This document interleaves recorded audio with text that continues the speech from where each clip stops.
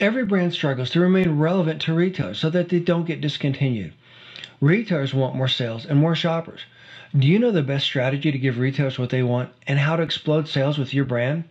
In this video, I'll share insider secrets to help you get your products onto more store shelves and into the hands of more shoppers. At Brand Secrets and Strategies, you learn how to save valuable time and money, where you learn strategies to get your products on more store shelves and into the hands of more shoppers, empowering brands and raising the bar. Thank you for watching. I'm Dan Lohman, here to help you save valuable time and money with simple strategies to grow sustainable sales and profits. I look forward to supporting you in your success. Empowering brands, raising the bar. Market basket size is the most effective way to measure a brand's true value. It's key to driving true loyalty and gaining a competitive advantage. Do you know the true value of your customer, your most valuable asset? Not their cost to acquire them, but their value to retailers. This is what retailers really want, the unique shopper your brand attracts. Grow sustainable sales with your market basket. Here are 4 points I want you to consider before we go any further. 1. That top-line sales ignore the value of your shopper. Shoppers almost never purchase only one item in a store. Natural brands attract the best shoppers. They don't settle. They choose quality products they can trust. They know the value of your products that they purchase, your brand. When they buy your products, they buy other quality products, making them more valuable to the retailer. This is what you should be paying attention to. 2. How can top-line reports fail to highlight your brand's impact on the category? Savvy retailers already know how your brand's performing on their shelves. Sharing the same mundane report as your competition does nothing to differentiate your brand. Learn strategies to give retailers what they really want. 3. How to help retailers grow category profits with your brand. Natural brands contribute more to the category than their mainstream counterparts. It's easy for a brand with deep pockets to buy sales volume, but that usually pulls profits out of the category. Learn how to leverage your brand's health to gain preferential merchandising and promotional opportunities. 4. How to convert occasional customers into loyal evangelists. Give shoppers what they want.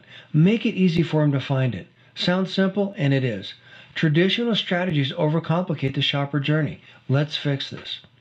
Do these points resonate with you? If so, then you're in the right place. And let me know what kind of questions you would love to see me answer on this channel. These videos are about you and they're for you.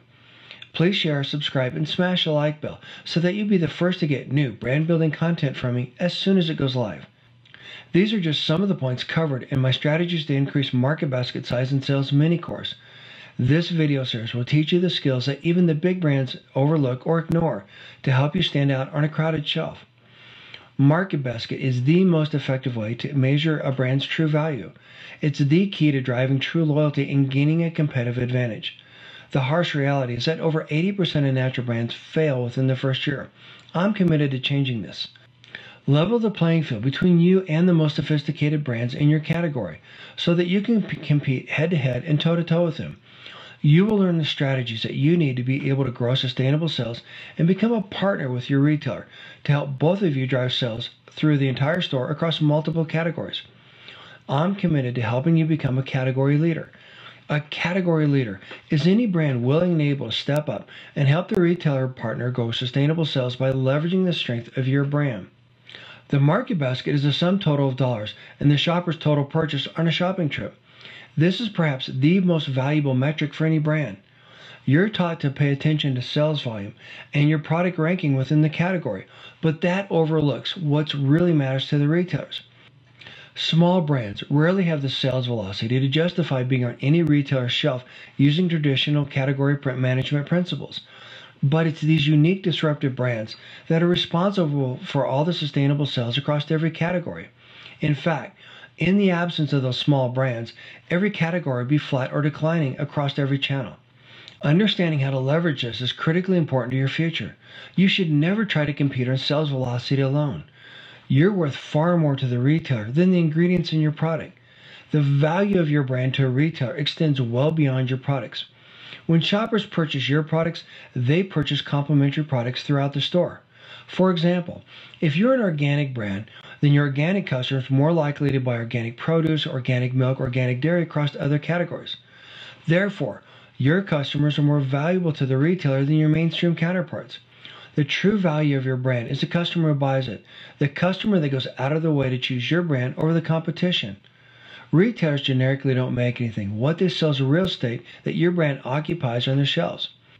Savvy retailers want a couple of simple things, and if you can help them achieve this, then they're going to help you. Retailers want to know that if they put your product on their shelves, that they're going to see growth in the category. They want a reasonable profit, and they want growth in the category.